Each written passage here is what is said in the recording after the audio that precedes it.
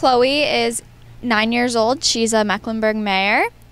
She's actually my mom's horse, so I get the opportunity to ride her and show her in the Taylor Harris, and she's quite wonderful. We've only had her for a couple months, and she's just done everything she can to help me and develop me into a better equitation rider, as I just started the equitation at the end of WEF.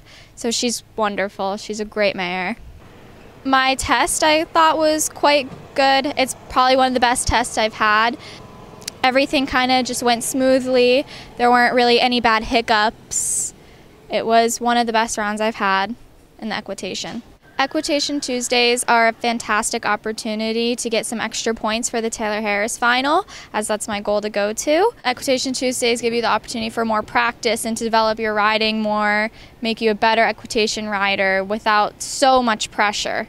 The show's in a great location, and the grounds are beautiful with great sightseeing, and it's all very nature. It kind of gets you away from such commercial shows. There's a lot to do here in Traverse City, so it's not just ride. You kind of get a break, and you can go boating or you can go to the restaurants downtown. It's a great show.